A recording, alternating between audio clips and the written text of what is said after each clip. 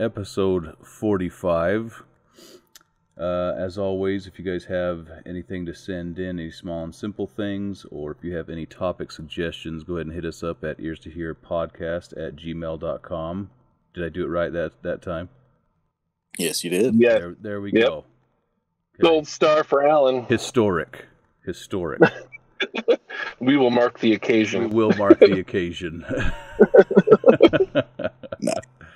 So today we're doing I guess you could call it an emergency episode.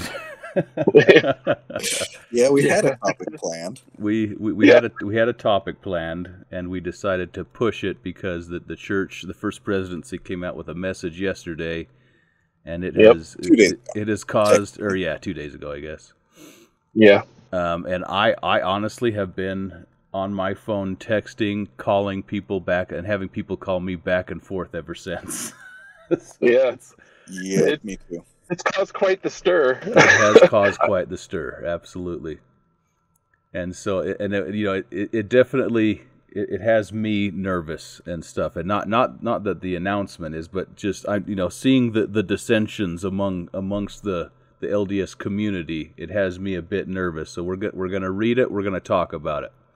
Yep. And because it's us, and we're all who we are, I imagine we'll get some differing ideas here. I think it'll be a good discussion for everybody. For sure. Okay, so the First Presidency urges Latter-day Saints to wear face masks when needed and get vaccinated against COVID-19.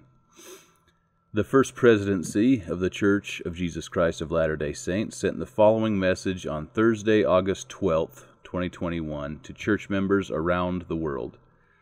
Dear brothers and sisters, we find ourselves fighting a war against the ravages of COVID-19 and its variants, an unrelenting pandemic. We want to do all we can to limit the spread of these viruses.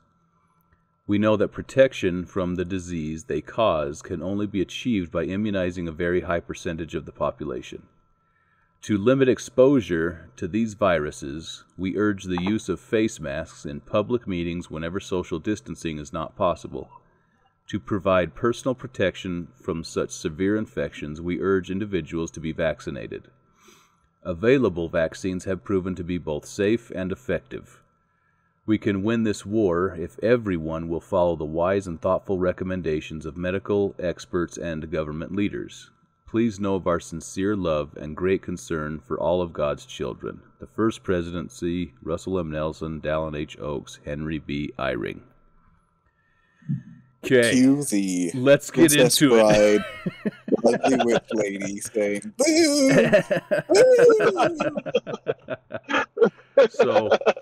So this, all three of us, well, I imagine you two are more on the same page than I am. So when I first read this, I was like, okay, so this goes against everything that I have been talking about and everything that I have been studying on my own for the past year, right? Like I had no plans. I had no plans to get vaccinated. We were very vocal about, all three of us were very vocal about that. Yep. Okay. What worries me here, so I guess this is a good catalyst to get us into what's going on here, is that I've read some really troubling things from fellow Latter-day Saints, talking about how the First Presidency and the Quorum of the 12 has been infiltrated by Gaddy Anton, right, by the deep state. I have read that they have thrown their hat in with the globalists. So I subscribe to James T. Prout, who is author of The Last Days Timeline. He has at least two books out, and he put out a newsletter yesterday. And I'm going to read just one piece of that because I'm actually, this is really interesting to me because he's been very vocal. So he's been super vocal. Yeah. Okay, so he says, in this new church message, there was no mention of check with your doctor. It was medical experts this time. It was a blanket statement of everybody, every age, every health condition, no matter what your doctor says, yes or no. Mine said no. Masks. There was also a message about masks for everyone, all around the world, a blanket message no matter what the local conditions are like, if they have high cases or low cases, high hospitalizations or low hospitalizations. Also, the message to follow your government leaders. He says, so what gives? Okay, this is mid-August 2021. That is important right now. All of the data has come out. All the evils has come out. The type of message that the prophet of God just declared to us and to be prayerfully considerate of mirrors that of the globalists, unfortunately. This is after several messages in General Conference about being, quote-unquote, good global citizens. At first, I thought, probably as you did, that the president of the church was giving lip service to the globalists, but not in this case. At this point, this means that the Church of God just threw in their hat with the globalists at the worst possible time. Fine, that is not my problem. The Church of Jesus Christ of Latter-day Saints is still the Lord's church, and it is the church of prophecy. And then he goes on to say, I'm not going to say anything more about coronavirus nor the shot to this group.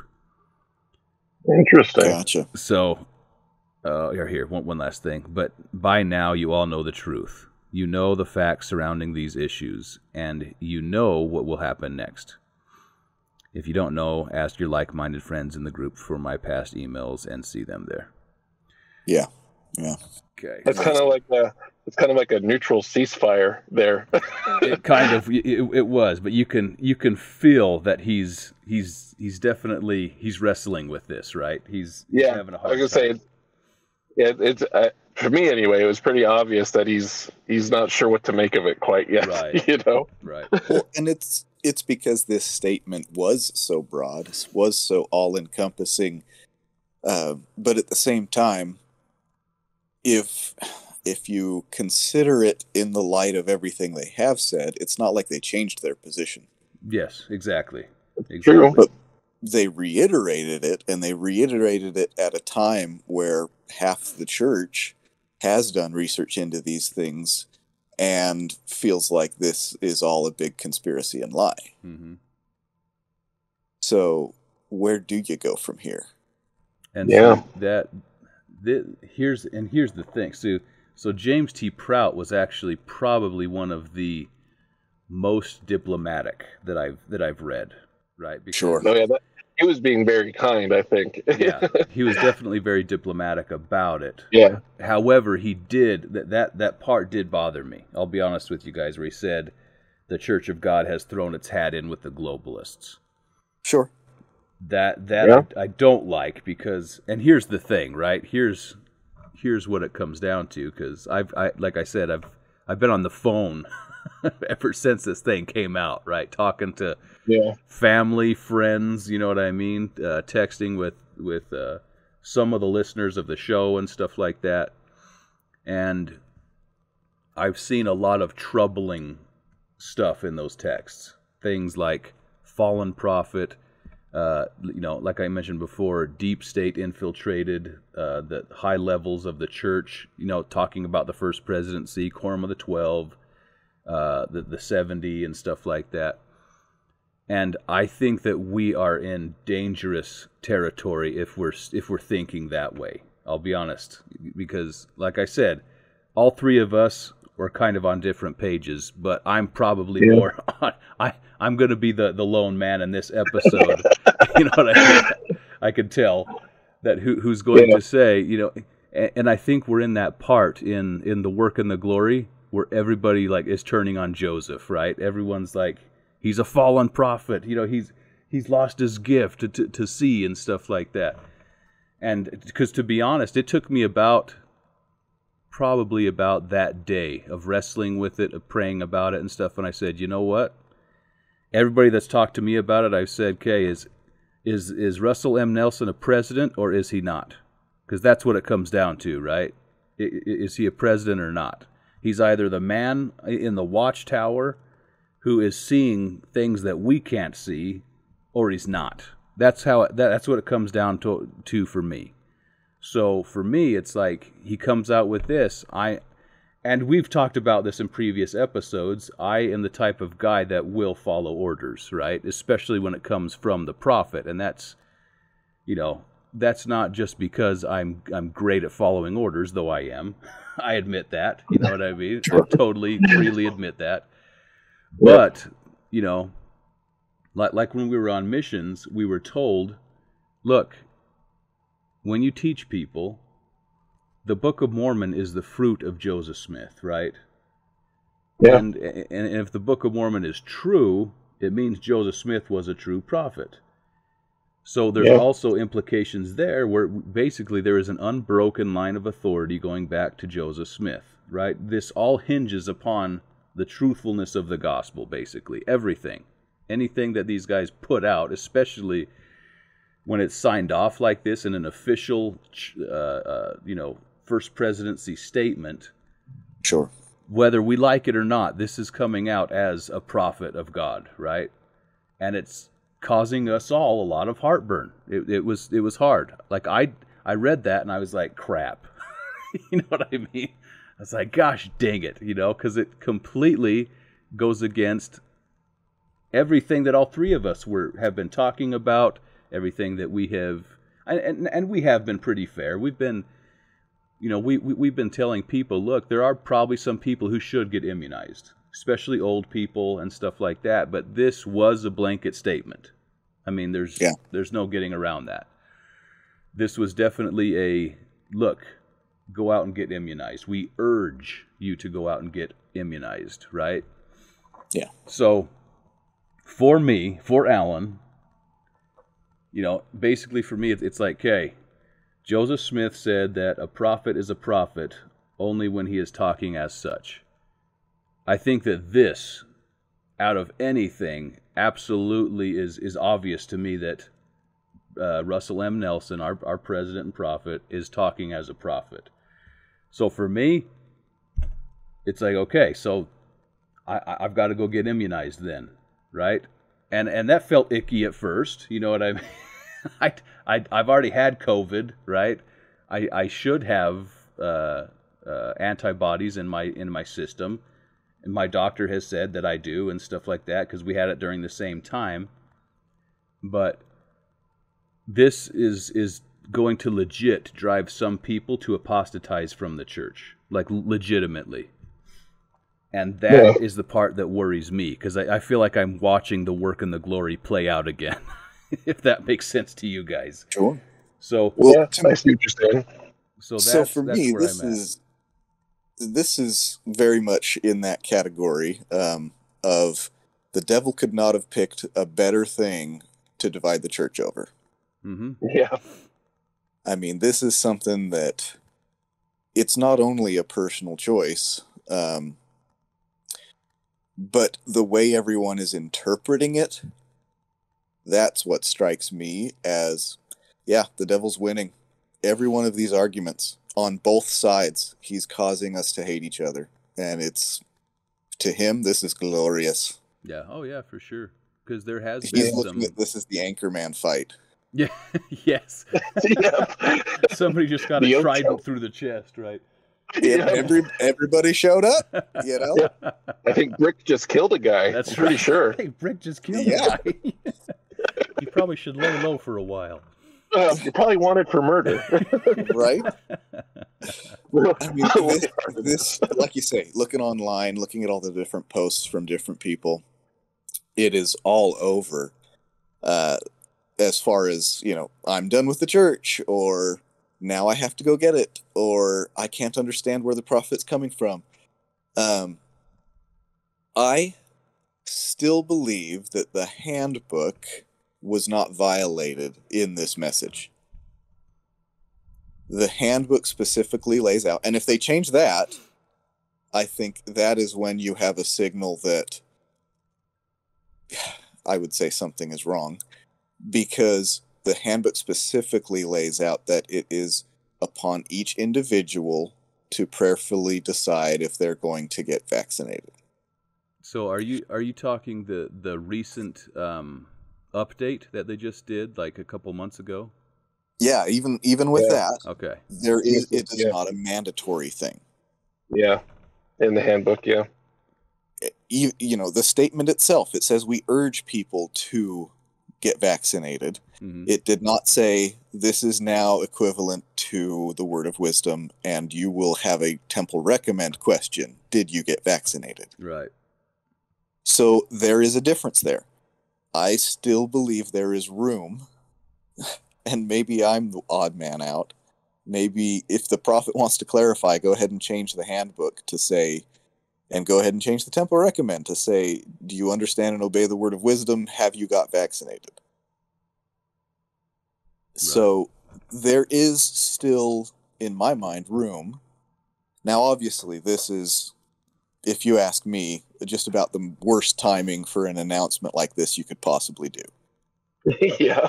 Because even though we're going through supposedly this new variant and all these new diseases, again, like you're saying, Alan, I have done, I don't know how many countless hours of research into COVID, into the vaccines, into the diseases and variants, into the statistical numbers, the CDC's faults and back and forth reporting on it where they've contradicted themselves.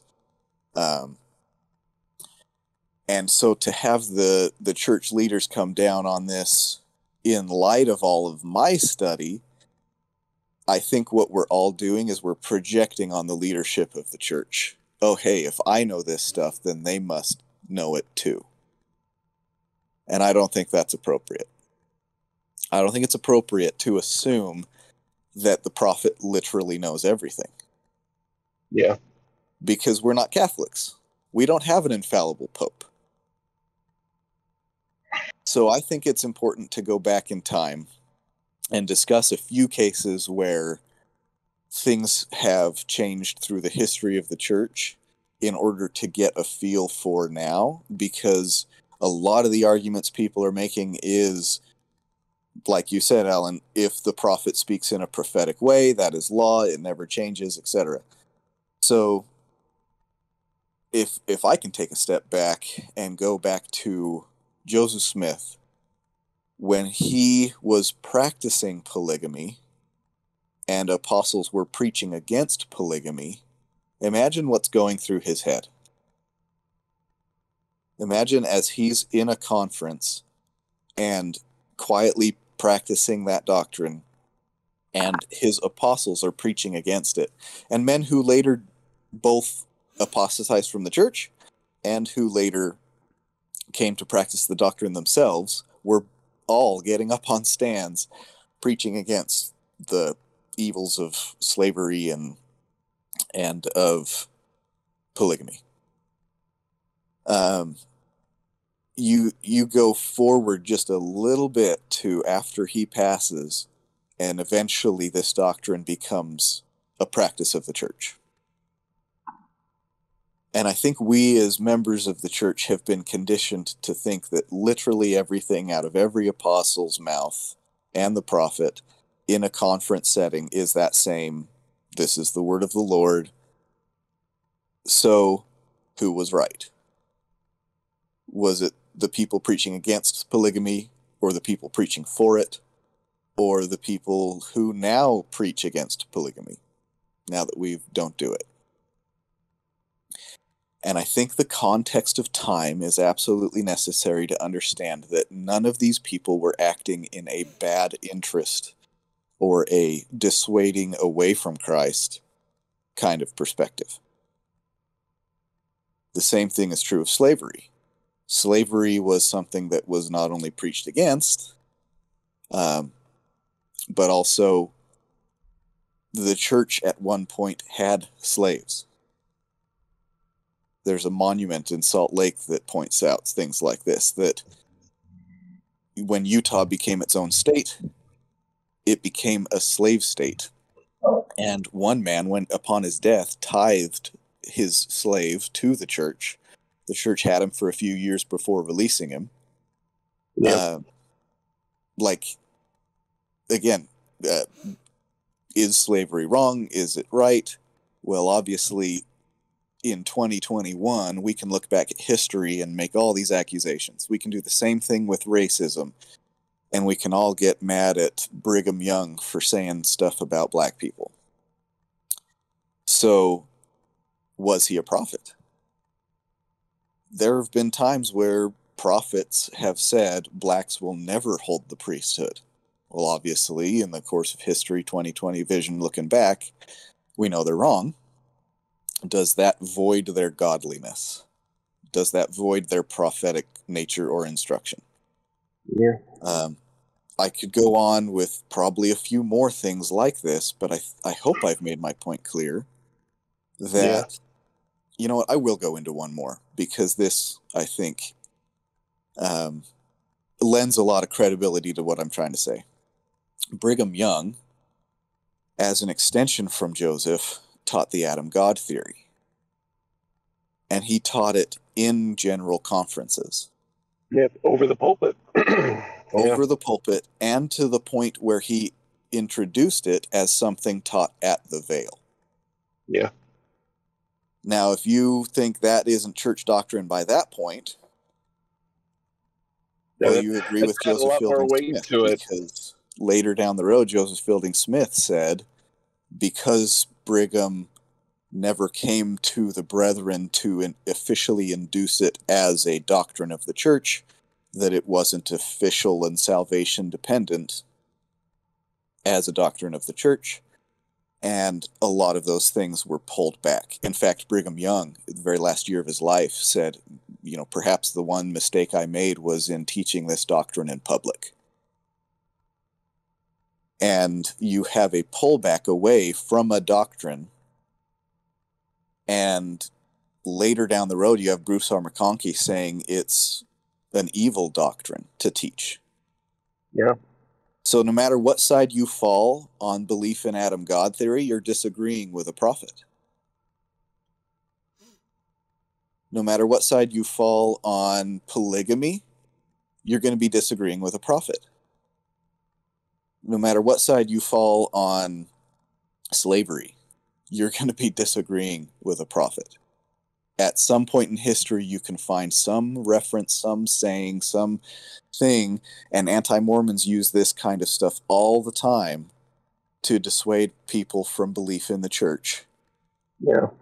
And it's because as a culture, we've conditioned ourselves into believing in infallibility of our leaders. That they can't make mistakes, that they must know everything, that because they're guided by God, there's no possible way they could say something that is untrue, or that could cause harm, or etc. And as I look at this announcement, not only is there room for choice, but I see in all of the people's interpretation of it that there isn't room for choice. Mm-hmm. That to me is the problem, is that everyone looking at this statement is saying, well, they must know everything I know because they're prophets. They must have got the same information I got and then just decided differently because they're prophets. And because they decided differently, you know, I've had revelations on these things, therefore my revelations are now contradictory to that of the church. Me personally, I have given people blessings and literally healed them from sicknesses caused by these vaccines. And to have the church encourage people to get them, and then other members interpret that on one side as justification for what they've done, on the other side as a mandate they have to go get it. I think both perspectives have flaw because they are assumptions on the thoughts of what our prophet has learned and what he knows. This didn't change church policy. I haven't got a phone call saying, hey, we're going back to masks. I haven't got and who knows, maybe it'll come. Yeah, I think that's coming. Yeah. And I also have, in that handbook, I see those words that each person has the choice of whether or not they get vaccinated. And I take solace in knowing that if I've learned something different than the prophet or more than the prophet, that does not mean that I'm blaspheming, that I can learn something he doesn't know. I mean, back again to that Adam God theory. Brigham Young said he received answers to that in Revelation, but we don't teach it now. Mm-hmm. Mm-hmm. So again, on this, if this is a literal guidance of God to the prophet to encourage members of the church to do this, it may very well be a thing of, and again, this is speculation, and this is where everyone's getting in trouble. But if we speculate, why can't we speculate on the positive? Maybe this is something where God is just trying to prevent persecution of the church.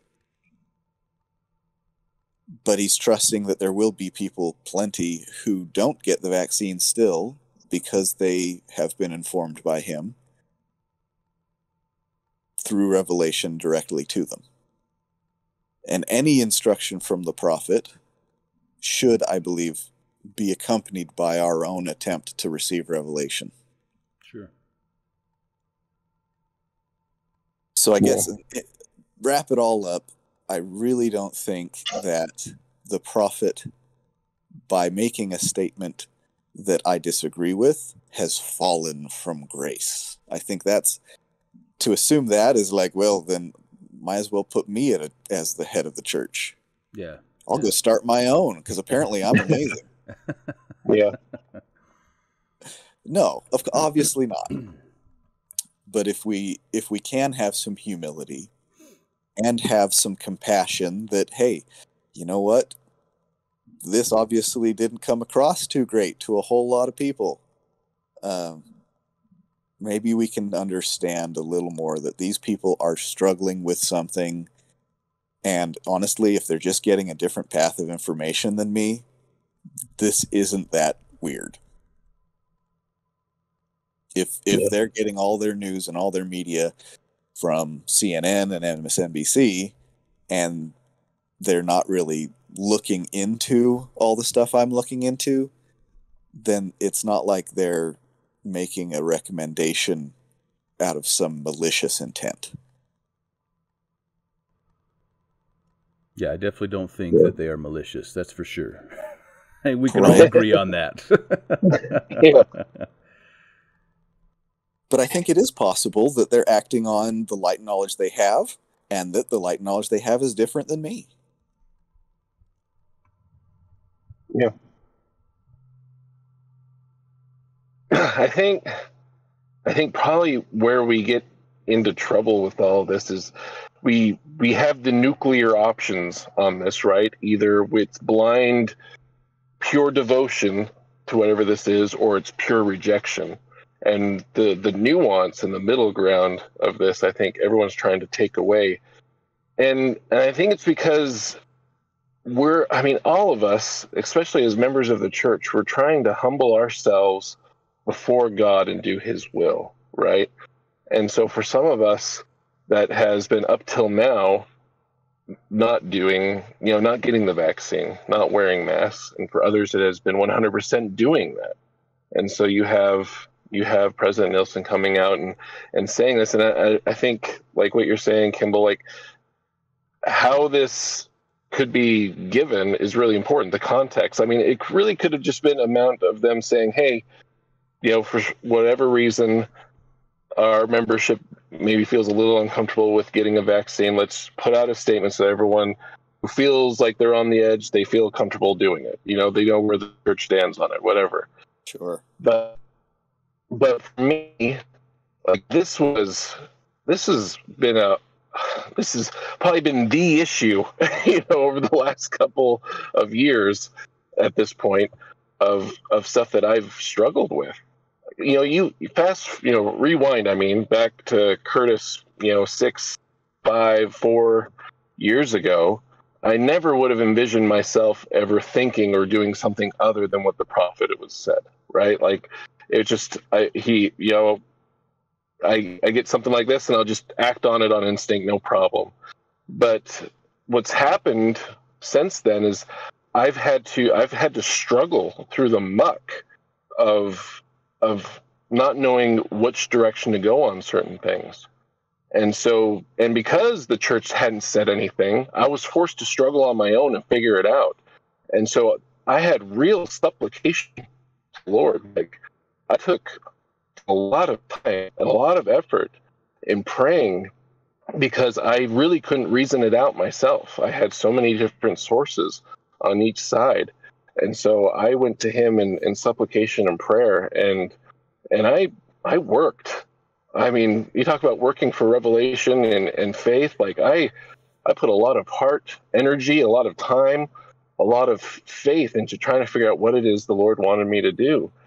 And I felt that I got a strong and discernible answer. And there's not been very many times in my life that I can look at something and say, that was 100% not from me and from God. And I knew it. I had just the strongest impression about that. And that's happened twice in the last year over these issues. Once was right before masks were taken down. The mask mandate fell in Utah. I'd been struggling with it for months, and I was about to put my mask on to go into a store, and it was discernible, palpable. I felt a strong impression that the Lord told me that I should not be wearing a mask anymore. And I fought against it for a while. I didn't, for at least a week or so, I still kept wearing it whenever I go places because it was so out of my character. I didn't want to be contentious. I didn't want to be, trying to make a point to people that saw me, right? But every time I would go to put it on, the Spirit would hit me again. It's like, hey, I've told you what you're supposed to be doing. Why? It's almost like Christ with Peter, after he's resurrected, he's like, Peter, what are you still doing here fishing? Like, I had those impressions. And so then, the vaccine comes around, and once again, turmoil, heartache over this. And I felt just strong, discernible answer along the same lines that spoke peace to my heart of what I should do in this situation. And so then, this happens, right? And I do think that assessing new information is important, and to go back to the Lord and say, do I have this right? And I've been doing that. And as of yet, I don't feel the need to change what I'm doing. I still feel the Lord telling me that I'm on the right course for me. But that doesn't mean that the prophet is lost his prophetic gift, right? If that was the case, then when Nephi killed Laban, Moses was a fallen prophet, right? I mean, I know that there's some Jewish law in there that makes it better, but I mean, just imagine how difficult it must have been for Nephi to go back to his family and try to talk to them about why he had to kill this person, that he felt the Spirit fall upon him in such a discernible way and tell him that he needed to kill this person to do what they did. They were Jewish family. They lived under the law. I imagine Laman and Lemuel probably had a hard time listening to Nephi, even more so after that, because he was going against what Moses had been teaching, right? And so I think for me, with this particular issue, I think what decision is made is far less important than how this decision is made. I mean, there's multiple people in my life who have had strong, discernible spiritual impressions to go the opposite direction, to get the vaccine, to wear a mask. And I feel great about that. I'm glad.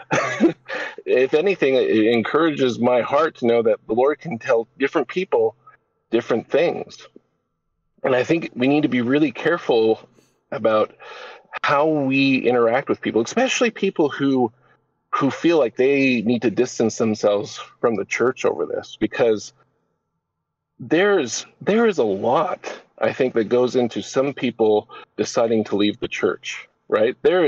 I think there is hours of heartache and pain and effort that these people are going through, because leaving the church it's not like, stamping, leaving a club, like this is a giant support system, right? Like our whole lives get wrapped up in how we live this.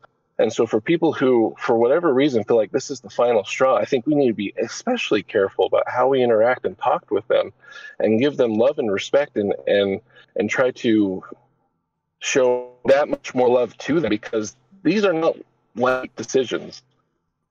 I'm sure some people just, willy-nilly can't get anymore. But from my experience, people who have left the church, this is hard decisions to be made. It's because they feel so wrapped up in whatever it is. And so this is not going to be, it's not going to be easy, right? And so for me, the switch got flipped. If the church had weighed in earlier, I don't know what would have happened, but they didn't.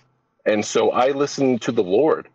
And like Helaman 5:12, it says it is upon the rock of Christ that we build our foundation. And so that when, the devil sends forth his whirlwinds, his shafts in the whirlwind, and his commotion, which is what I feel what we're seeing right now, that we can rely on Christ. And for me, that's where I stand on this. I think each and every one of us should and has the right to get a direct answer from God directly on it. And he may say, yes, do what the prophet's saying, do what President Nelson is saying. He's, for you, this is the right answer. He may look to you and say, for you, I want you to do something different. And that should be okay. We should have space for everyone to go that direction. And the only thing I can do is just ask people to go that route, to just go the extra mile. I think we're in such dangerous territory, I think, when we will, without thought or care, just take someone else's decision and do it. I know that's sticky ground when it comes to a prophet especially, but the Lord doesn't teach dependence on the prophets. The Lord teaches dependence on him, right? And the prophets, they can be his servants and they can give his word, but I think it's so much more important that we make sure that we're following God and Christ in our decisions. And if it leads us to be in harmony with church policy, awesome. But if not, that's okay too. I mean, just recently, right? President Nelson took away Saturday session and then he brought it back. It was wrong to baptize children of homosexual parents, and now it's okay again. Like, things change, and I think they're in the process of trying to figure this out too. And I don't think we should necessarily assume that this is going to change, but when we're dealing in a celestial world, celestial problems, things change. I think the only solace that really can be found, and if you're having heart commotion over this, take it to the Lord. Sorry, that was not kind of long. No, that's all right. I think we all had a long turn. But I think that, so I like what you guys are saying, you know what I mean? We definitely have to have personal revelation, right? We know that it will be a matter of survival, as President Nelson has said, in the coming days, right? Said we won't survive what's coming if we don't have personal revelation. Yep. I think that especially since I was telling Curtis earlier before Kimball jumped on that I read the entirety of Daniel Daniel 11 by Michael B. Rush. Gotcha. And if you're looking at scripture, if you're looking at stuff, there's going to come a time in the saints' history when we are cut off from our church leadership. It's like we're not going to be allowed to have the First Presidency and the Quorum of the 12, be able to talk to us. Now, whether that's because of authoritarian stuff, which is what I think it absolutely will be. An EMP would do it. Exactly. It could be an EMP that would bring us back to the Dark Ages. You know what I mean? Whatever the case is, there will come a time when we are severed from church leadership, and that will be an incredibly heavy burden to be able to bear. How about the electrical disturbance that comes from an approaching planet? Yeah, exactly. Exactly. Or, a bunch of different pieces of Earth coming back together, right, to restore the Earth to its former size and glory and stuff like that. So there's going to be things that are going to happen. And, the original internet of revelation is going to be the only thing that's going to connect anybody together, right? Yeah. So, but it's interesting. And we know very well that in the middle of all that, about half or more of the population of the world will die from all kinds of calamities. Oh, yeah, for sure. Yeah. So in a very literal way, that could be, hey, you didn't get the revelation. This meteor was coming. Yeah, exactly. And now you're dead. Yep. Okay, but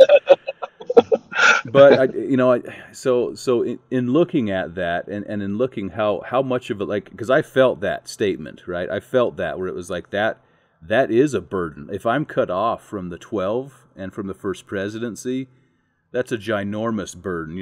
Even the 70 and stuff. Like, there is a chain of command for a reason.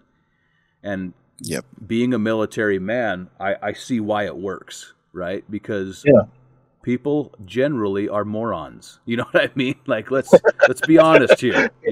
Government of the retarded, by the retarded, and for the retarded. Exactly.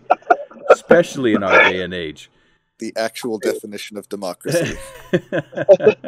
But for me, and I count myself among that group. It's like, look, like we get things wrong all the time. You know what I mean? It's one of those things. It's like you do the best with the information that you got. Yeah. So, but I worry when people like James T. Prout, that has a big platform with a lot of people who are subscribed to him. He has a lot of weight, right, on his shoulders. Sure. And for him to say that the Church of God has thrown in with the globalists, what he's saying is that we have thrown in with Gadianton. That bothers me. You know what I mean? Because I don't see that. I don't agree with it, and I quite honestly I refuse and rebuke it. I say, no, that's not true. There's no way. Yeah. Well, because I mean that that statement requires hard questions to be asked, right? If you can go along with that statement, you have to get into the minutia, the very heavy details of what you believe and where you stand on things, and it's not comfortable, right? It puts you in this place where you're questioning long held deep beliefs, and so like I get it. Like, we, to some degree, either we have to be able to say, no, I can't fall in with that. It doesn't work for me. Or we can say, okay, maybe that's correct. What does that mean? And does my testimonies allow space for this? Can my testimony handle this kind of heavy lifting? And that's an answer that I think only every one of us can ask or answer for ourselves. Like, that's heavy stuff, right, to deal with. Oh, it is, right, for sure, and it's like, to me, it's like, look, I've seen how the Gadiantons operate in the Book of Mormon. I see how they operate now. Like, they set, and they, when they infiltrate, they do it through murder. They do it through, all this backstabbing, and they put their own people in, right? That is completely doesn't work with our church leadership, right? Maybe at a bishop level or something like that, you know what I mean? Maybe they can go to a bishop and they can convince a bishop or something, right? Maybe even going all the way up to a 70 or something like that. But when we start to get into territory like this, I think we're on a slippery slope. Because number one, are we going to pick and choose whenever something that the prophet says is legit or not? Now, we have the hindsight, the ability of hindsight today to look back on some of these prophetic things, and for whatever reason, sometimes they did change their mind, right? I've had a lot of people throw that in my face where they're like, look, it's kind of interesting that blacks in the priesthood, that whole thing came about at a time when Congress, did some things, and it's like, you know what? That's not my problem. To be honest with you, I don't really care, because it's like, I know that the church is true. I know that the president of the church is indeed a prophet of God. I know that the 12 apostles are legit apostles. I think that there is some things that are go under the radar with that. And I'm not going to go into it too much, but suffice it to say that when Christ was on the earth, he washed the feet of the 12 apostles, right? And that has been linked to an ordinance. I think that ordinance continues on whenever an apostle is called today. And that's all I'll say about it because it's very sacred. But when we start to say, like I have heard and seen in a lot of the channels and stuff like that, where they're like, oh, he's just going off of his because he's a former doctor or he's a former, and it's like, you know what? Maybe he is going off of that, but I can't help but notice that we have a doctor put in as a prophet during this time. You know what I mean? Like, there's a bunch of things like that you can look at, and you can look at all you want. You can look at it the other way, and you know what I mean? And like just like you're saying, it's like we can take this information and we can start to mold it to however our worldview fits, right? Which is what a lot of people are doing. And for Alan, I'm a very simple man. You know, I delight in plain and precious things, you know. And when the church comes out with a statement like this, I think that to go the conspiracy route and say, well, they're just doing this because they're in with the Gadiantans, or they're doing this because they want to get the world off their back. Like, the world is going to be on the church's back from here on until Christ comes, right? We're going to experience hardcore persecution. The church isn't going to give ground on some things. It's just not going to happen. I'd say on probably 95% of things. And a lot of people throw that in our face and say, oh, look, you know, your church leadership backed off on the whole gay marriage thing, you know, and having children baptized. Like, that is policy, right? That's definitely policy. When I get something like this, I'm not looking at it as policy. Like, I'm just being brutally honest here, right? When I get something like this, I know they've prayed about it. I know these guys are looking at the evidence. I know that they are considering things. These guys are all extremely educated men, right? These guys, you know, especially looking at President Nelson, he's, you know, one of the renowned, you know, retired heart surgeons in the world and stuff like that. Like, I think that we need to be very, very careful. And the whole reason we're having this conversation is because we have a platform and we have an audience, right? And I feel that weight on my shoulders where it's like, you know what? If we are going to, and this is my entire, really, this is the entire crux of why we're having this conversation, I think, in the first place, is like, if we lead our brothers and sisters away from the president of the church, I think that we are playing into Satan's hands. Hardcore, right? I think that we need to be extremely careful when we have a platform like this, because the First Presidency has a platform, right? We're all now reacting because of the platform, right? Because of this message that they put out that people are saying is irresponsible. You know what I mean? That are saying, oh, why the freak would they put this out now? You know, it's never going to be convenient to be a member of the church. That I've accepted that, right? Especially when I have to eat crow for a year's worth of podcasts, right? But that's my biggest thing, is it's like, and if, you know, it all can be summed up, it's like, look, follow the prophet, he knows the way. You know, he's the guy up on the watchtower, and I'm not discounting anything you guys are saying at all, right? I think we absolutely need to pray about this. We need to pray that we can see where the First Presidency is coming from and go from there, right? For me, I'm taking this at face value because I don't think it goes any deeper than face value. I think that it is what it is, right? I think they're saying, look, to limit the exposure to viruses, we urge the use of face masks. Don't like it. I hate it. But if that's what they're saying, I'll do it. You know what I mean? And to provide personal protections, we urge individuals to be vaccinated. Okay, I have to assume that they're looking at all the evidence I have looked at and that they're still saying, look, yeah, get vaccinated.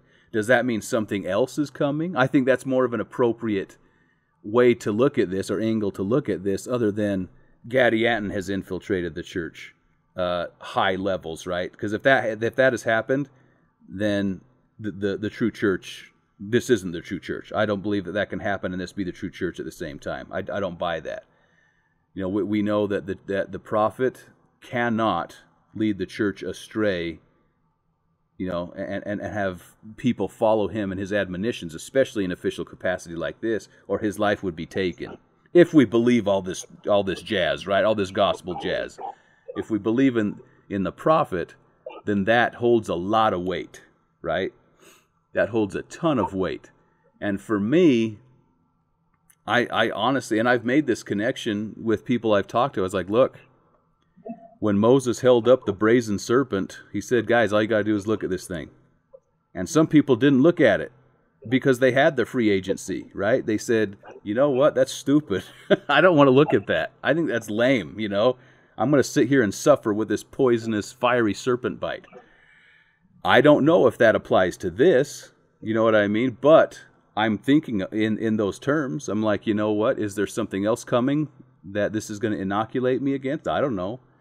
But the prophet is the guy up on the watchtower. I'm a foot soldier down here in the muck, and I can't see beyond the inside of my fort, right? All I got is what the guy on the watchtower is telling me to do and giving me advice. So I can listen to it or I can not listen to it. That's our choice, really. And that's totally fine, right? Totally fine. Because there's going to be, just like Curtis was saying, and Kimball, I think, mentioned this. And I'm a little long-winded here, sorry. I'll give you guys a chance here to rebuttal in a second. But no worries. But I think that there are, like I have a cousin who had a severe reaction to just like a regular everyday, what's it called? I lost it. Vaccination, right? Like whether that was MMR or whatever they give you when you're a baby, he had a severe reaction to it, and it's to this day it's jacked him up. Now, should he get it? I don't know. You know what I mean? I think that he should take it to the Lord, and he should talk to his doctor and stuff like that, because that's an extreme case, and we're always going to have those. But for the regular everyday member, I don't know. I think we have some face value stuff that we have to cope with here. I think part of the problem is that we're all intelligent. Yeah. So are we though, Kimball? Are we really? I know, right? So Aristotle said there's only one way to avoid criticism: to do nothing, say nothing, and be nothing.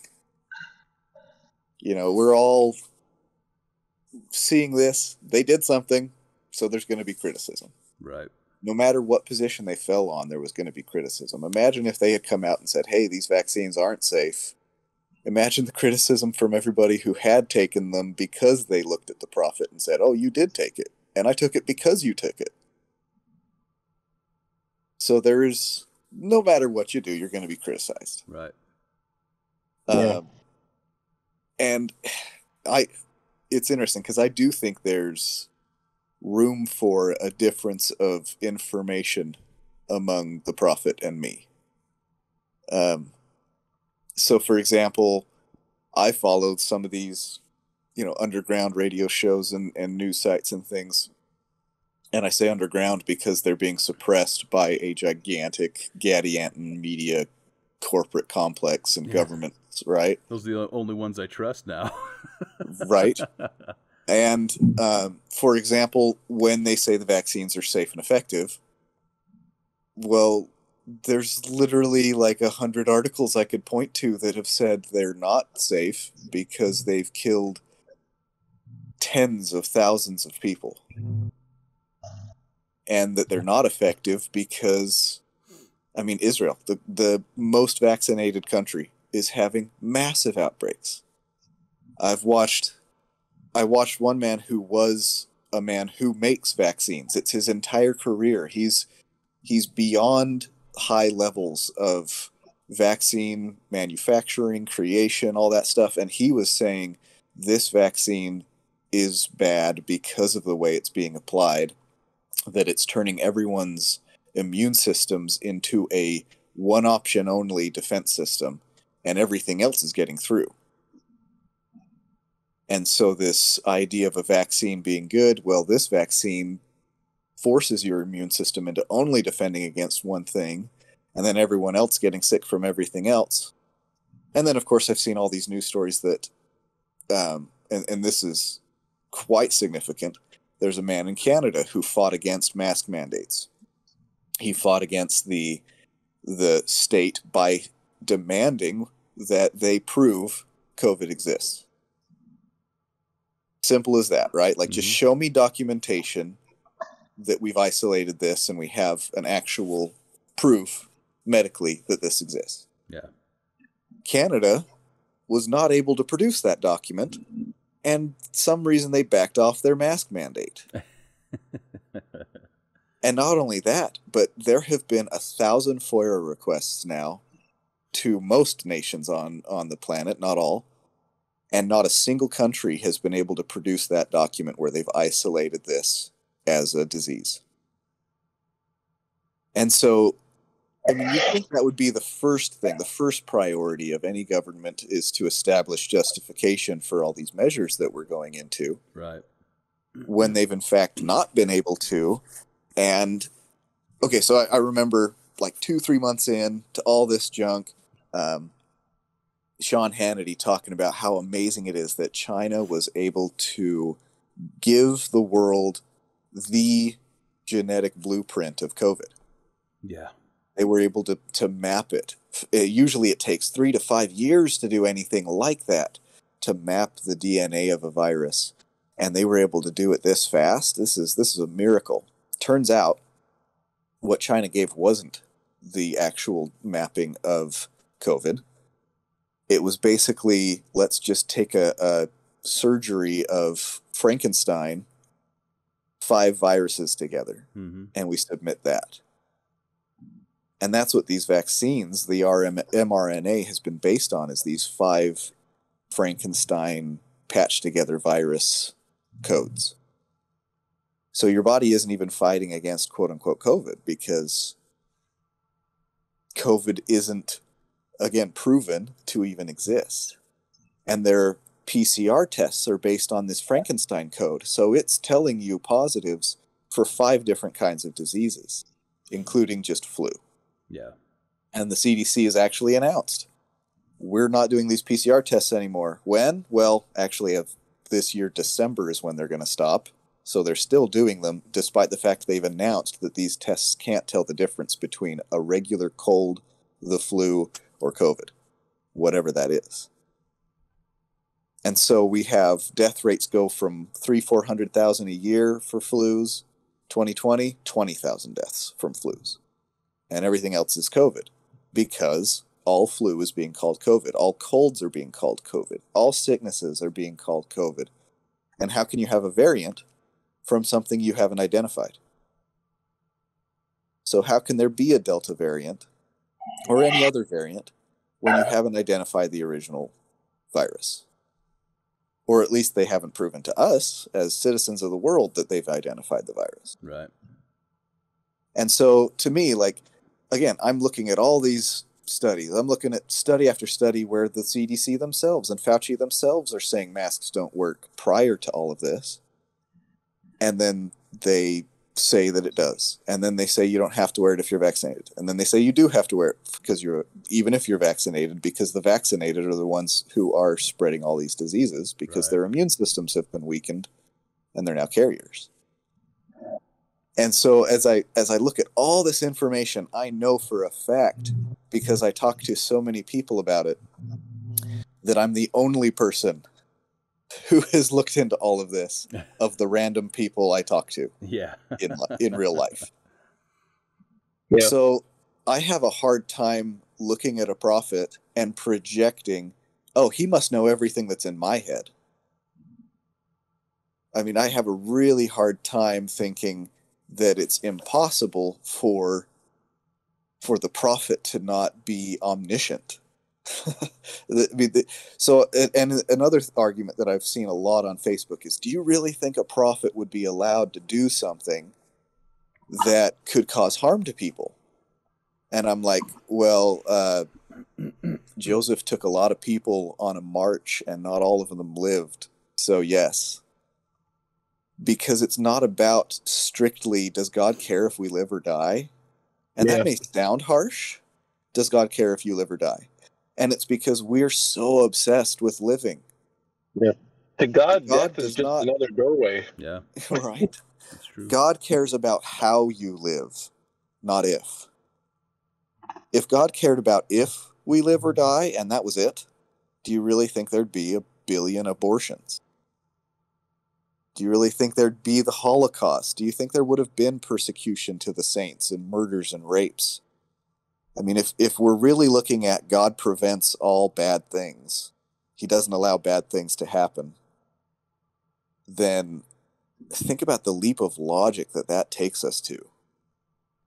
I mean, of course God allows bad things to happen because it's not the word allow. The word allow shouldn't even belong there. God has set up a system in which we are placed where there is absolute malevolence in the world. There's a lot of evil, including the Gadiantans. There's a lot of bad things going on. It's more important how we react to all of this than him stopping it all.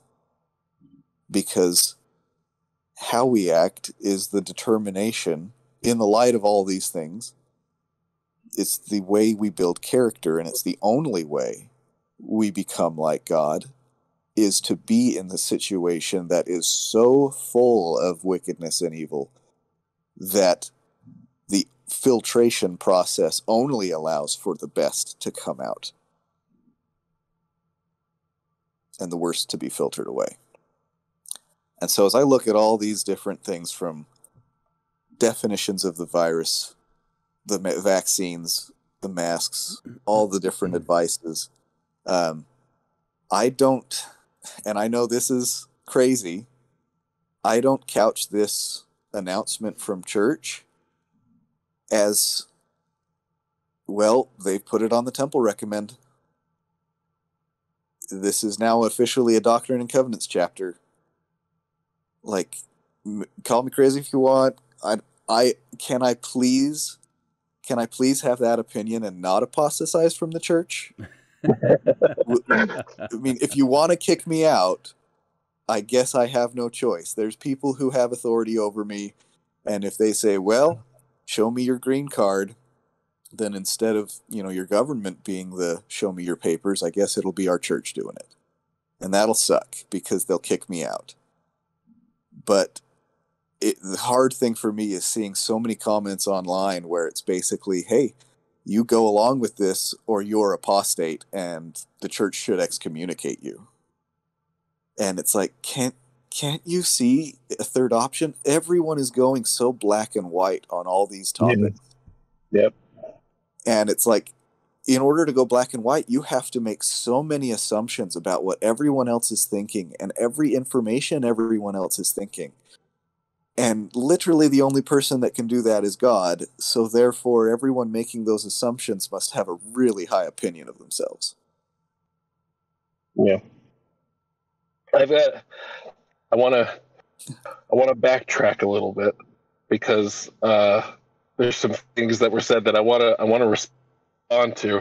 I like where we're at right now, and I don't want to detract. But so, like Alan, you're mentioning that you give this announcement more weight. Well, correct me if I'm wrong. More weight than the announcement about not being able to baptize children of homosexual parents. Is that correct? Yeah, I think so. Yeah, definitely. Okay. So I'm going to disagree on that because I actually think the policy that is the gateholder for ordinances that extend beyond this life is way more of value than whether or not you get a vaccine that may or may not result in you having a shorter lifespan on this earth. For me, the fact that they're willing to change their mind left and right about whether or not you can be baptized, which Christ said you need in order to enter into the kingdom of heaven, for me, that is way more dramatic than this. And the fact that they're able to change their mind forward and backward on that is, I think, it's a good indication of the fact that sometimes things are out of whack. Sometimes things need to be workshopped a little bit. And also, I mean, yeah, we have the prophet on the watchtower and we are down in the muck, but we also, every single one of us, has a right to a relationship with our Heavenly Father and with our Savior. And He will, and He does, talk to each and every one of us. It is constant as the sunshine, as rain falling down. And the only thing that gets in the way of that is us, if we put up some sort of shade or some sort of umbrella. And so for me, once again, like, this comes back to not so much what decision you decide to make, but how you decide to make that decision. Do you not follow this counsel because you're going to stick it to the man and to the prophet, and because the 7 or 8 sources you found on the internet tell you that it's wrong? Or do you not take it because you feel strongly that Christ is talking to you individually and telling you that you should do something different? Do you follow this counsel because the prophet said it and that's good enough for me? Or do you follow this counsel because you have a relationship with your Heavenly Father? You believe that He is speaking to you, that the President Nelson is saying something specifically that you need to follow. Like, there's so much nuance, like Kimball was saying, in this decision that's not being considered. And if like as there's long not as just people, heaven and hell. yeah, and that's why we can't go nuclear. We can't go black and white on this, because it's not that simple for each and every one of us. We need to allow space for people to come up with their own thoughts and reasonings for this. And we have ours, and I think that's fair enough to push forward. But I think it's actually, I would say it is imperative for each and every one of us, no matter which side of this issue we are on. I think we need to take a step back and be willing to full-heartedly open our hearts to the other side. Be 100% back down your defenses and say, could I be wrong?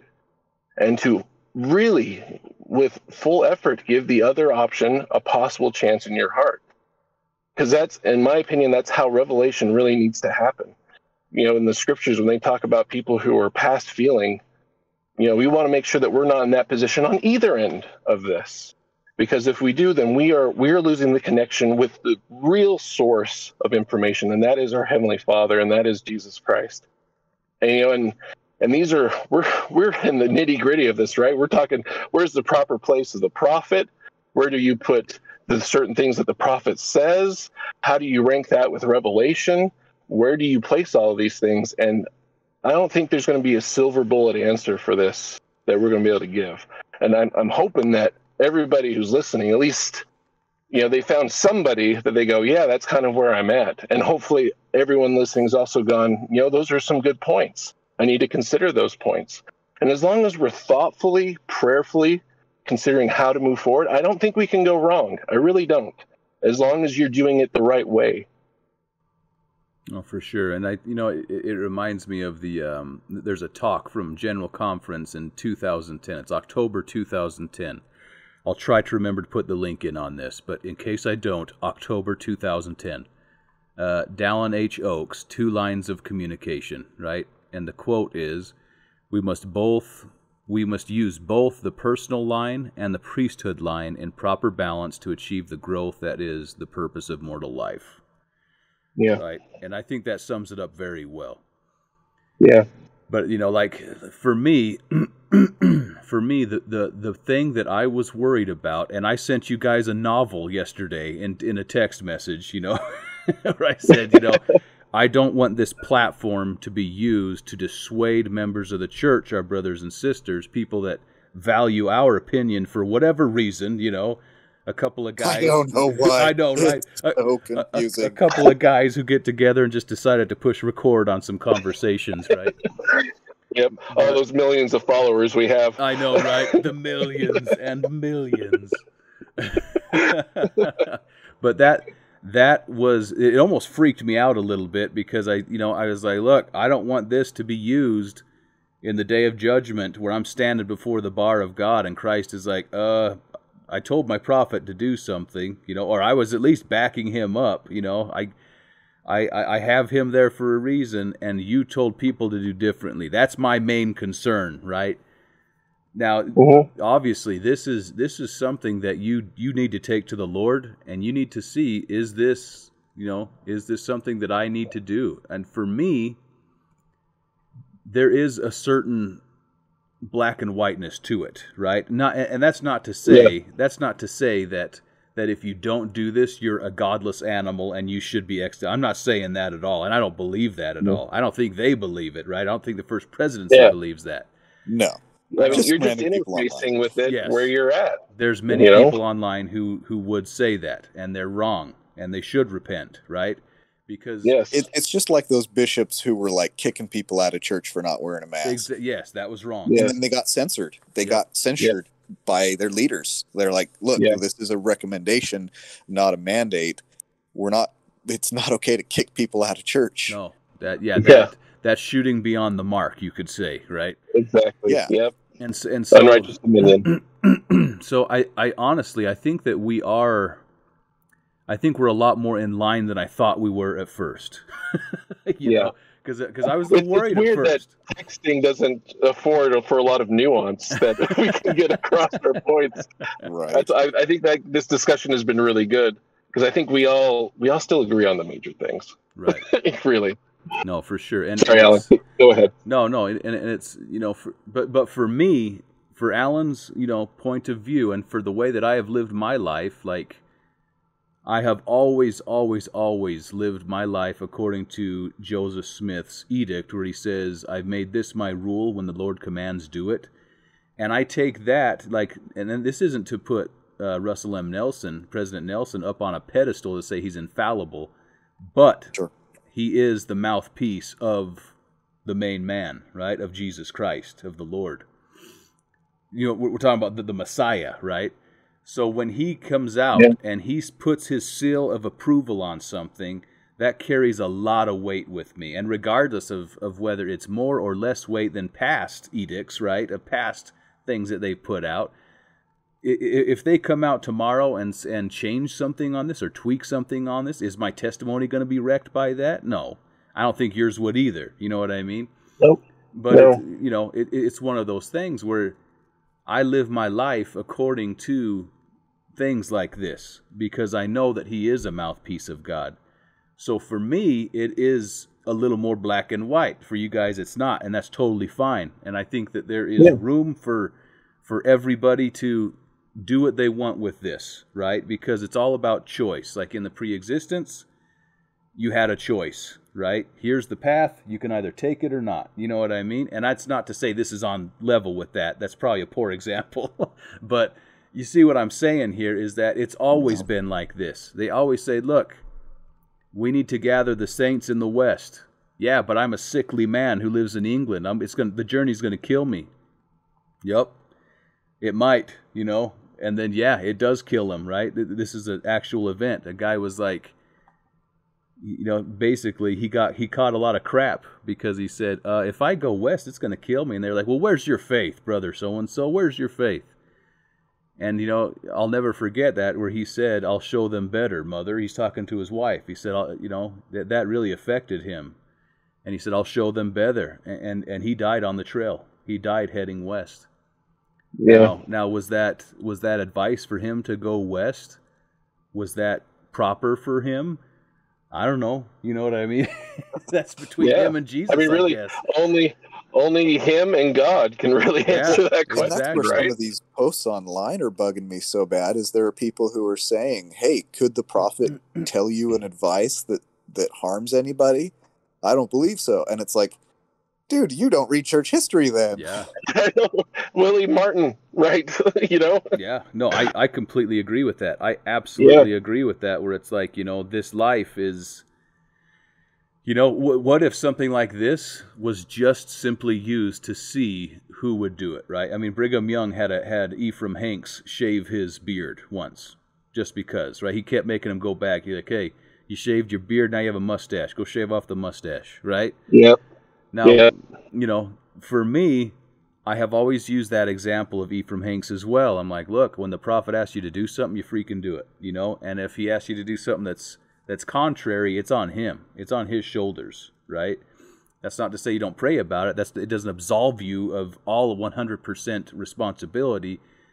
But I think that there's enough trust in the office of the president of the church as being a mouthpiece and a prophet of God, to where you can say with a certain level of, I don't even know what the right word is here, but a certain level of trust, I guess, is to be like, look, when the prophet asks me to do something, I'm going to do it. You know what I mean?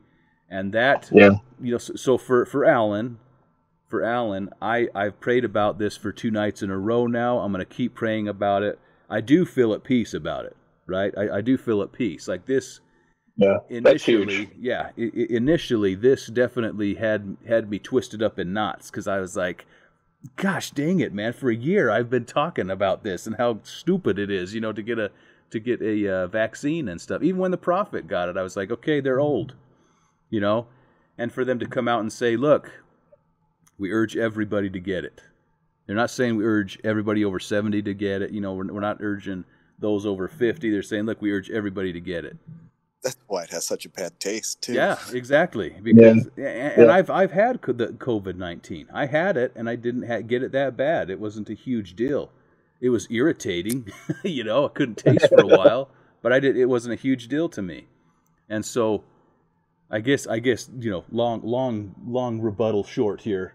Not even a rebuttal, I guess, just conversation. Long point short here is, for me, I find a lot of solace in trusting what the president of the church has said, and that is a place I've trained my children to be as well, and I've always said you need to pray about it, because you need to come in line. Just like that 2 lines of communication, October 2010 talk in General Conference. There are 2 lines of communication.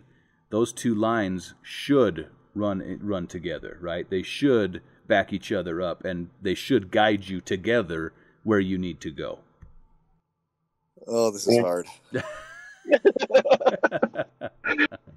So I keep going back to this idea of councils lately, because of the Council of 50 Minutes that were released a few years ago, and the people delving into those. It's been really cool.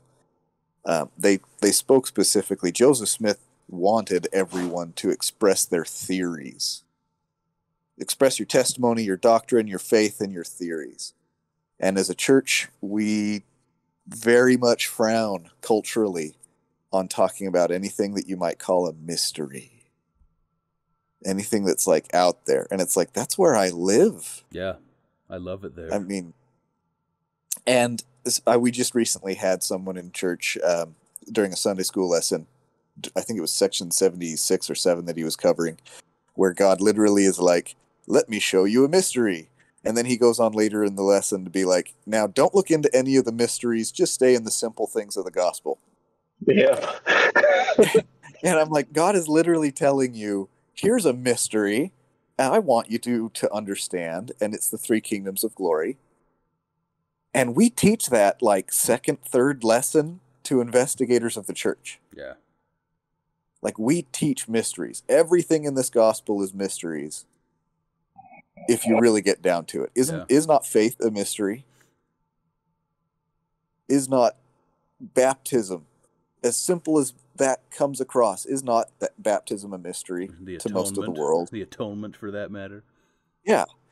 Brigham Young, in a kind of odd way of putting it, still put it this way. He said that any man who has more light and knowledge than you will be a god to you. Mm-hmm. I mean, in a very real way, like, if I can show you a mystery, I become like a god to you. I'm able to reveal something to you.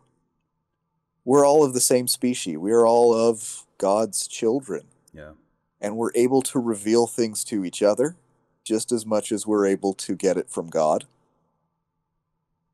I mean, I think that's a very true principle. While I'm not anywhere near perfection, I can still be a facilitator for revelation for the Holy Ghost. And the need for a council, the need to express theories among each other about what we think, about what we're going through and finding and researching or whatever, I believe that's critical for revelation because it opens our mind to possibilities that if we don't consider, obviously we won't have that revelation.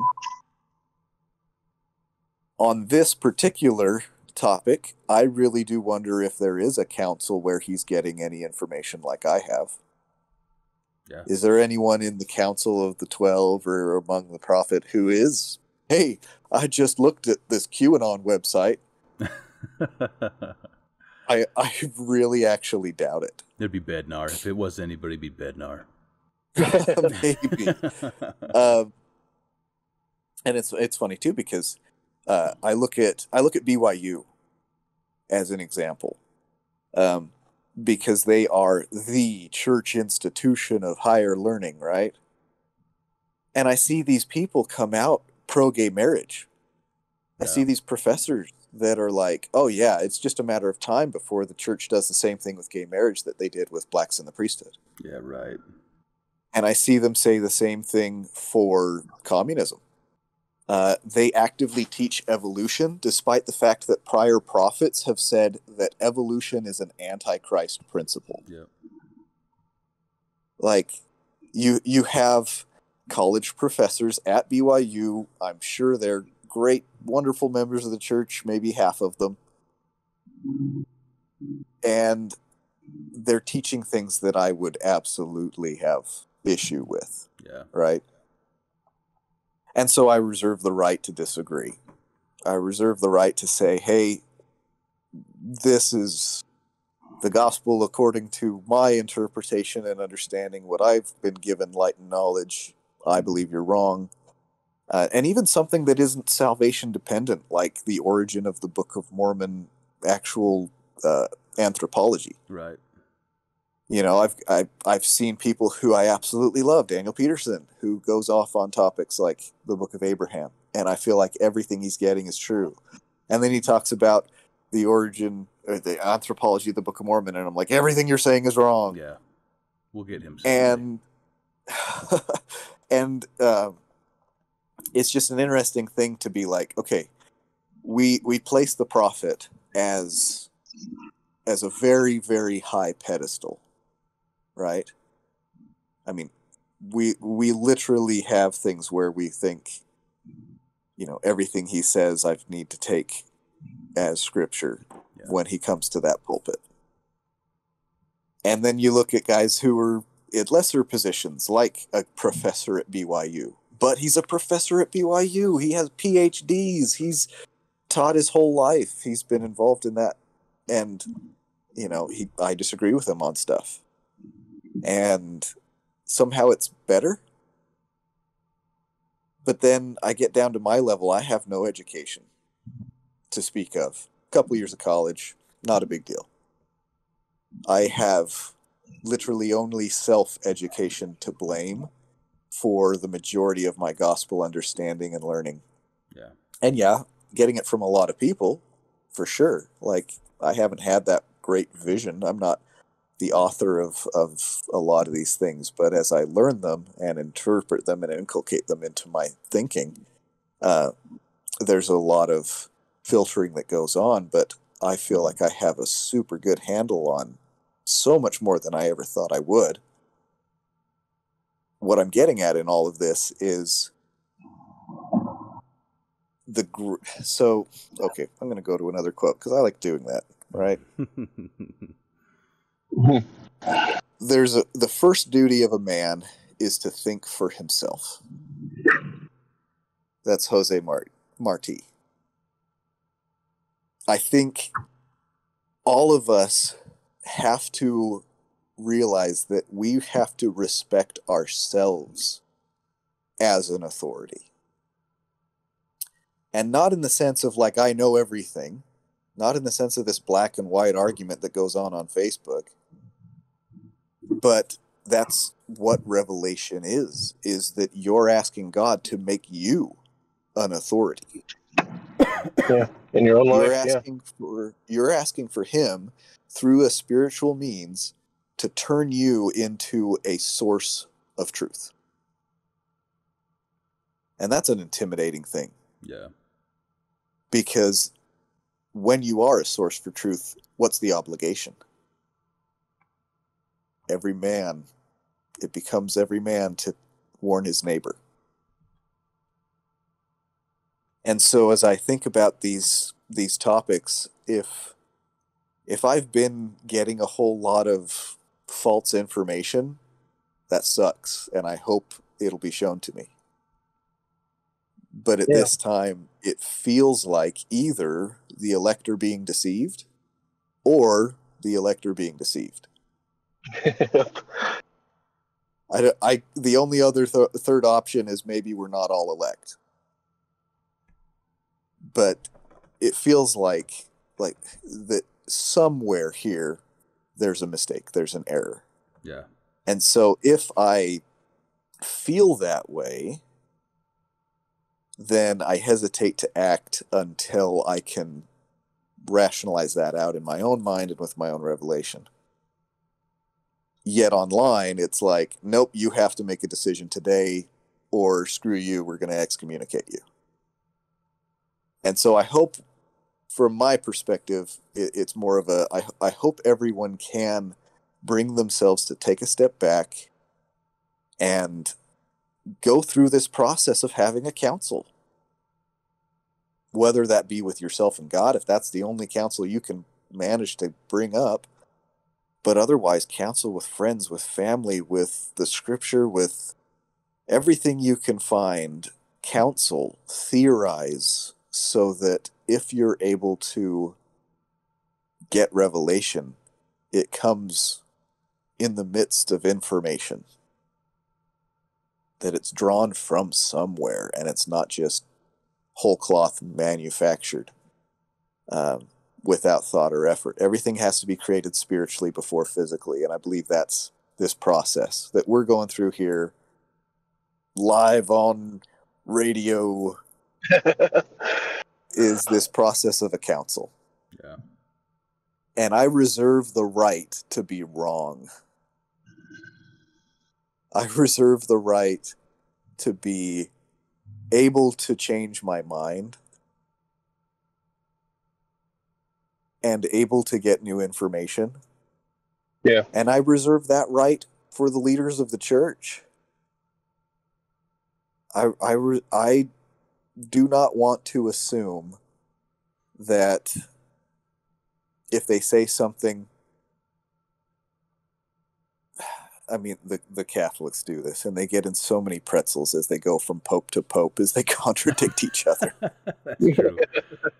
You know, I don't want to assume that people are acting on bad faith with malicious intent, while at the same time assuming that the majority of the governments of the world are doing just that. But I don't want to assume it of my prophet. Right. And if you let me, if you'll allow me time to process this, well, you know what? There may be a big enough stink about this from members of the church that they do come out and say, hey, we didn't change the handbook to say it's mandatory, so stop calling each other apostate. Right. Yeah, seriously. And if they come out with that, how relieved will we all be? That's true. Well, all this myopicness, right? This pointed pain over something that could easily just change tomorrow, right? But yeah, I'm glad you got there, Kimball, because I feel the need to balance out what Curtis believes on this podcast. I've been hitting one drum really hard, but I want to point out that I may sound resolute right now, and I do hold to what I've been given thus far, but I do have a commitment to really consider this. I mean, because of who it came from. Like, I don't discount the prophet for who he is and what he's doing. And so it is my wholesome promise to this podcast, to the people that listen, that I am going to take time to really dive into this again. I'm going to take a step back from where the revelation has brought me thus far. I'm going to take myself out of the equation. I'm going to bring it to the Lord, and reserve the right that I could change, that things can move upon me for whatever reason, and I could go back the other direction. And I think that's fine. That's the process of this life. And if it does change, I'll say it. I'll put it out here, right here on the podcast, so everybody knows. But at the same time, I'm not going to back down from where I am right now. And I think that's all we can ask of each other, really. No, I mean that's what happened to me. You know what I mean? I was lockstep with you guys on that. You know what I mean? It was like, no, man, I don't need it. I don't need that thing. And I mean, we've even, it's very common for people to take that shot, that vaccine, and then to say, oh, that's the mark of the beast. That is the mark of the beast. You know what I mean? It's like, no, it's not. It's definitely not. I think that we really need to do that podcast. Yeah, I know, we do. I'm pretty sure that's coming up next, so people just hold your horses. I have so much stuff on that I can't wait to talk about. But I have some stuff too, yeah. I mean, I think that we need to recognize and realize that. So 4-hour podcast session. I know, Let's right? do it. I know. We totally should. We actually could really easily. We could make that. We could do that couple episodes on that. Maybe we should. I don't know. We'll talk about that afterward. No, it's all good. But I think that we need to realize and recognize that there are evil designs, of men, definitely right now in the last days and stuff. Yep. We've done a few podcasts recently. Yes, we've definitely done a few podcasts on that. But we need to recognize and realize that these evil men are looking for opportunity, right? Now, sometimes they will manufacture opportunity. That absolutely is true.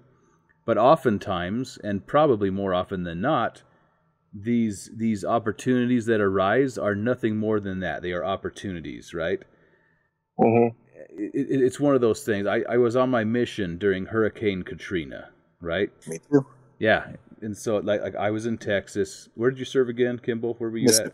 Mississippi. Okay. So I was up near the Metroplex, near the Dallas-Fort Worth area, and we had floods of people heading up, right?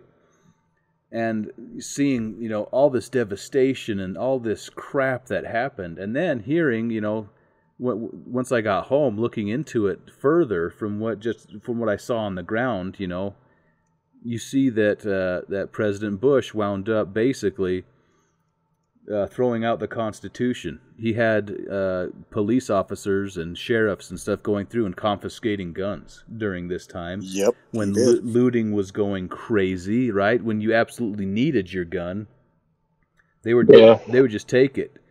And it was a very big wake-up call to America. That's one of those things where we said, okay, we're in trouble. This isn't America anymore, And I think that we need to keep that in mind, because that wasn't the hurricane's fault, right?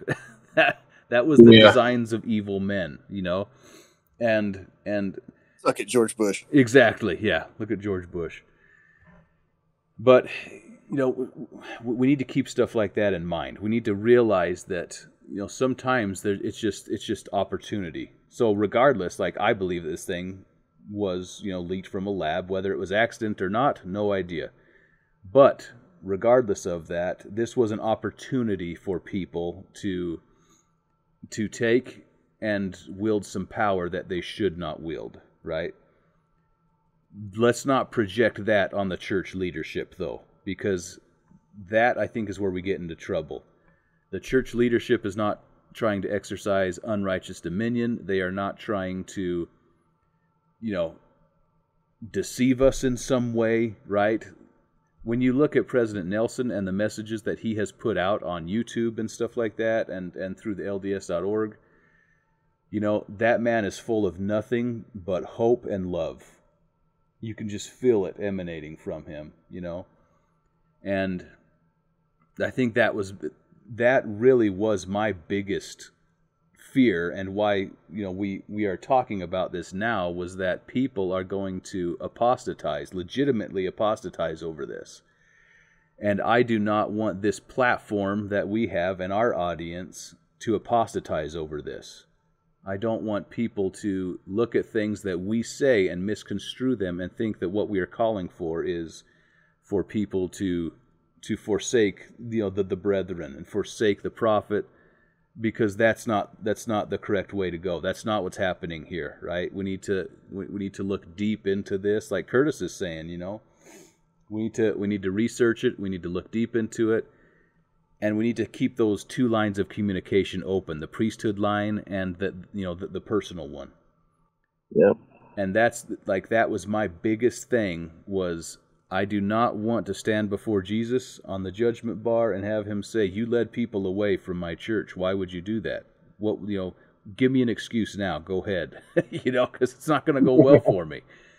So my admonition is to, obviously, just like the primary songs say, follow the prophet. He knows the way. Don't discount anything the prophet says, regardless of what it's about. Don't forsake the gospel over this. The church is true. President Nelson is a prophet of God, right? The 12 apostles, the quorum of the 12 apostles, are the quorum of the 12 apostles that Jesus has selected, right? And like I say, there's a bunch of stuff that I won't go into that go along with that, some cool ordinance things. Yeah. And that is what we need to hold to. Like, if we need to go back to ground zero and say, okay, let's look at the Book of Mormon, let's look at Joseph Smith, because everything is pivotal on that. So if we need to go back to it, let's go back to that, and let's figure that out first. But that's Alan's message in a nutshell, right? Regardless of what you decide to do, President Russell M. Nelson is the Lord's mouthpiece, the only authorized mouthpiece on the earth today. Say that name, Jesus Christ. Amen. Amen. You want to go, Kimball? Or you want me to go? I don't know. I can go, because I do know, I think I know where I'm going to be. So, Okay. Right now, I'm up in Salt Lake, and yesterday we took the kids on a tour through the conference center. It's one of the things we like to do when we come up here for like a little mini vacation. I think we've done it a few times, but every time it's fun. And Star of Ishtar on the handles and the trim. That's right. Yeah. Yep, exactly. And so, we let the missionaries take us on the tour, and we stopped in the Book of Mormon room like they usually do, and we went through the portraits they have there. And one of my middle children, the oldest of the younger three, he had a lot of questions. He was asking about this person, he was asking about that person. He was going from picture to picture and wanted to know the story. And so, I was having to sum up, those stories to him and try to get the points across. And that's, and this is all in the light of all this stuff going on, right? I'm here at church headquarters, basically. And as I was more or less bearing my testimony to him about the Book of Mormon over and over again, about what I knew about these people he was looking at, it really just resounded with me about how important the Book of Mormon is to all of this, right? And I just want to plead with people who are on the edge or who are worried or they have a lot of anxiety over this, that hopefully this small thing, and I really do think in the long scheme of things, this will be a small thing. Do not let it steal away what you know to be true about the Book of Mormon. I mean, Christ, he came to this continent. He taught the people here. Nephi was a prophet. Samuel was a prophet. Ether did see God. And Joseph Smith did bring about the Book of Mormon by the power of God. And he was and is a prophet of the Lord. And hold on to those things. The fruit of Joseph is still, it resounds strongly in my heart. And it makes these things that we're fighting over so insignificant when we really go back to the heart of where our testimony is. And I don't want to make light of it, because I know that oftentimes people, these small things add up to a lot. I think Zerging, right, is a death by 1,000 needles. Yeah. And I think I think we're getting a lot of needles, and there's a lot of members who've had a bunch of needles already, and so they're getting more and more needles. And I understand that this is, for some people, this is not a light thing, but I would, return back to what it is that got you here to begin with. And if that leads you to being at peace with whatever President Nelson decides to say, and whatever your decision is with that, that's hopefully we can all get there. I like I said, I still don't know where I'll come down on this event. Finally, I know where I am now, and I'm grateful for what I've been given. But I know where my testimony resides. It resides with the Book of Mormon. It resides with Christ. It resides with knowing that Joseph was a prophet, and those things are resolute in me. And I know that the Lord will lead me through this if I'm bendable, if I'm able to listen to Him. And I'll have peace, just as I did before. I had commotion, I had pain, but then I had peace. And here we are. There's a little bit more commotion, a little bit more pain, information I need to consider. But I do have faith and trust in God to lead me through this. He will give us peace. And so I know that there are people like that, they're listening, that are in the same boat. So find the peace that the Lord gives through the scriptures, through His prophets. And however that leads you to go, awesome. Follow that path wherever the Lord sends you. And I'll say that in the name of Jesus Christ, and say, walk as children of light. Well said. Amen. Yeah. Oh, goodness. It's my turn. I keep coming back to the timeline we're in. Does this not feel like the tribulation of the church? Yeah. We're not being called upon to pioneer somewhere. We're not being called upon to wage a war. And yet, how much struggle is there among the church today? I mean, this is definitely end times, if you ask me. And in that same light, maybe there's a whole lot of people on both sides of the issue that are really getting off on telling the other side off. There's a lot of red meat, if you will. Yeah. So Thomas Sells, he has a quote that I really like. He says, "The reason so many people misunderstand so many issues is not that these issues are so complex, but that people do not want a factual or analytical explanation that leaves them emotionally unsatisfied." A lot of the reason why it's really hard to explain economics to a communist is because they don't really care about the facts. They just want to feel good. They want to feel good about hating someone who has more money than them. They want, Satan plays off those kinds of emotions. He wants us to have these kinds of visceral reactions. He wants us to hate each other.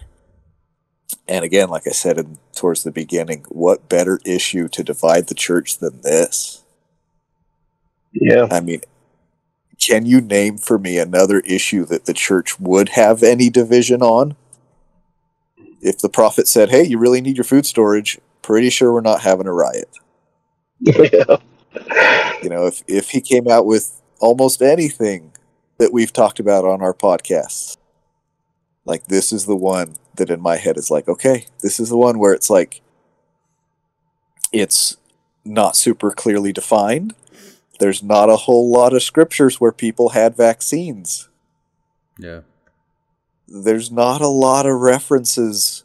And like you say, people assuming it's the mark of the beast. And I really want that podcast. I know, I do too. I feel like all the pieces are out there for it. It's just not assembled. Yeah. But, making those kinds of accusations, oh, this shot's the mark of the beast. And no, it's Mark of the Beast has a lot more than that. Yeah. But, what better thing to get everybody worked up over, anxious over, accusatory over, and it's working. and it's sad that it's working. I would love if it didn't. But if any of you listening are left emotionally unsatisfied, I hope this is the reason. That you wanted red meat and we didn't give it to you. Yeah, sorry guys, I wasn't going to slit your throats over the podcast. But again, like I've got my information from, I've got the recommendation of the prophet, and I've got a year and a half of study into all kinds of topics. There's things I believe that aren't being taught by the church. I hope that doesn't excommunicate me. There's things I believe that were taught by the church and aren't now. I hope that doesn't excommunicate me. There's things I believe that the church has said we do believe, but we don't teach. And I hope that doesn't excommunicate me. Yeah. And in this specific topic, again, like we say, prayer, thought, it's a continual process.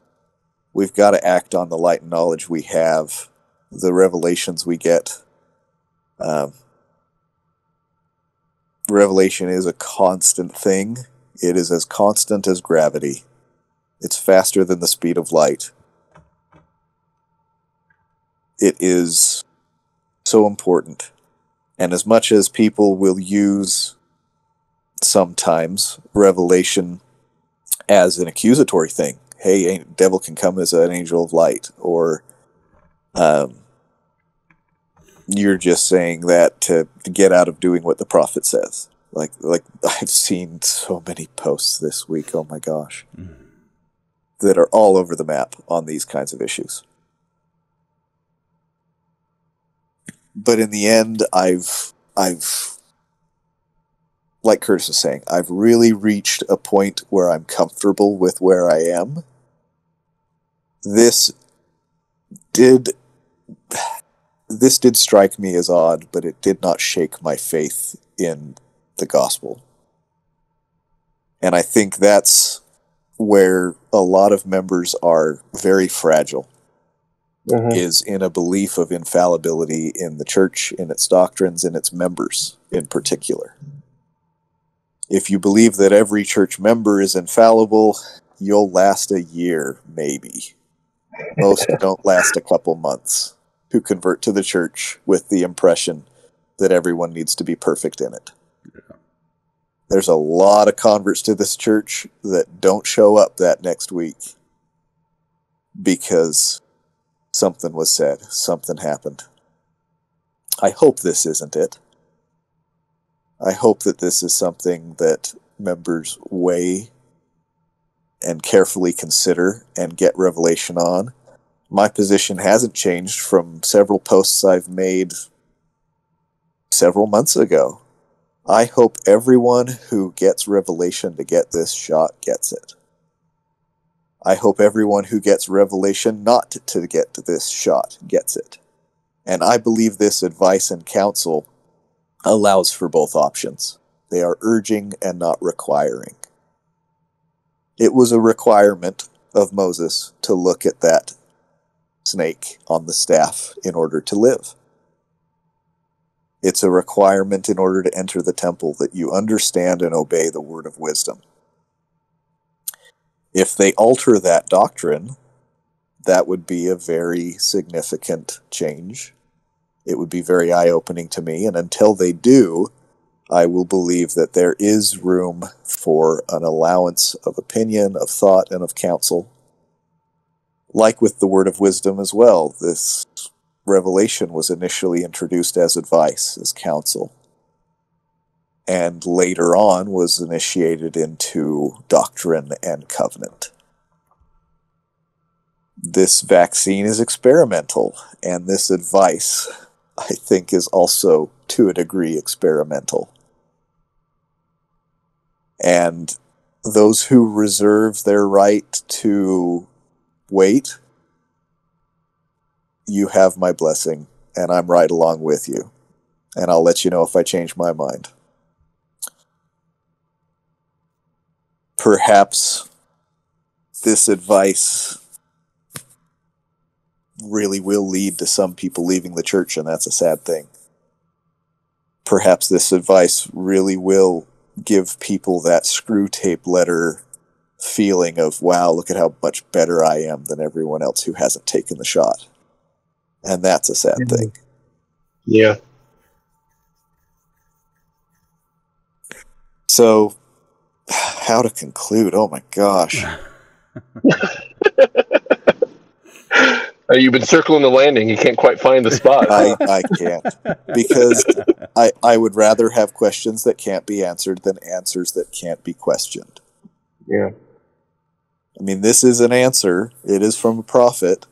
But can we question it? Can we debate it? Can we have a council? And obviously we are. Like, the three of us, thank goodness you guys are open to my opinions, because I have been all over the map with some crazy stuff this last year. And you guys have been at the forefront of all of it. We all have. And hopefully some of it's been truly revelatory and inspiring. I really do want that as my legacy of influence. I don't have a position in the church like the prophet. I do have that position in my family. I have that position where I am meant to be the source of revelation and authority in my family. And so I guess I'll conclude simply with this. I pray that in my sphere of influence, I do what's right, according to the Spirit, according to revelation, and in line with the truth, with true doctrine, and with the truth that this church is true. And that's just about as much as I can hope for. And I'll say that in the name of Jesus Christ. Amen. Amen.